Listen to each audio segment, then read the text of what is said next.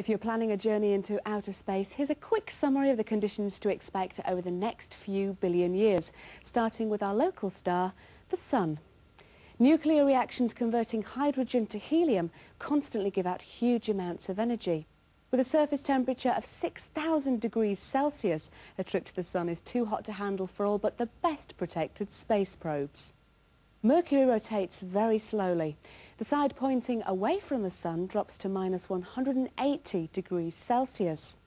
Facing the Sun, temperatures rocket up to a sweltering 400 Celsius. Venus is hot property too. It's further out from the Sun than Mercury, so you would expect it to be cooler. But a deadly atmosphere of carbon dioxide and sulfuric acid creates a greenhouse effect, boosting its temperature to 470 Celsius. That's hot enough to melt lead. Earth's greenhouse effect isn't as extreme. It's only slightly warmer than you'd imagine, averaging a comfortable 14 Celsius. Liquid water and an atmosphere able to support life make Earth unique. Mars, on the other hand, has hardly any atmosphere at all. Far from the Sun, its temperatures plummet way below zero. Its ice caps are a mixture of frozen carbon dioxide and water. Now, moving much further out, Jupiter is the biggest planet in the solar system. It's made up of swirling gases under enormous pressure.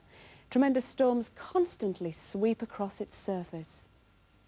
Saturn is similar to Jupiter. Both have an intensely hot rocky core which throws out more energy than these planets receive from the Sun.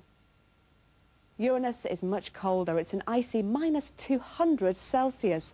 Not a place to visit unless you have to. Neptune, the final gas planet, is colder still and boasts the fastest winds in the solar system, with gusts clocking in at over 2,000 kilometers an hour. Further past Neptune is the smallest planet, Pluto, which we know least about. It's so far away that no space probe has ever reached it.